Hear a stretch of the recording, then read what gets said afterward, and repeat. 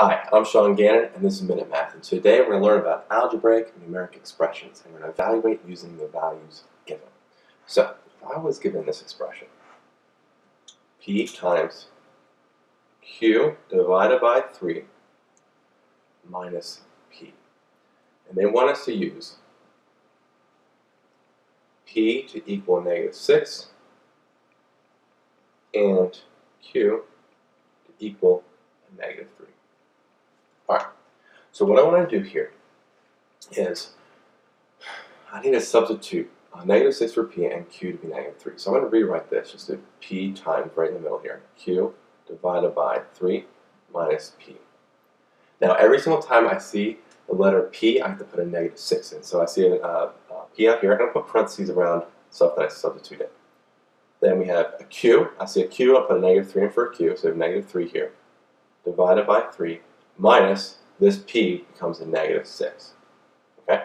So again, I put parentheses around everything that I substituted in. Just kind of know that I substituted that in. So again, P became a -6, Q -3, and this P -6. So now we simplify. Well, the -6 on the outside really can't do anything yet. Wait till we simplify it inside this big parentheses. -3 divided by a -3, that becomes first, that's division, is a -1. So we have a -1 here. And now that minus, a negative, became the same thing as adding a positive. So we have a positive, adding a positive 6 right there. So -6 is still on the outside, don't really need a parenthesis there. Multiplication, -1 plus 6 is a positive 5. So now we have -6 times a positive 5, which is just a -30.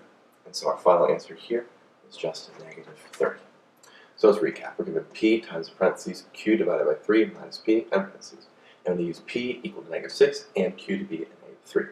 So I rewrote the problem, the first part here. And then I substituted -6 for my P's and a -3 for my Q's. There's only one Q but two P's. I showed them in parentheses, showed that I substituted them in.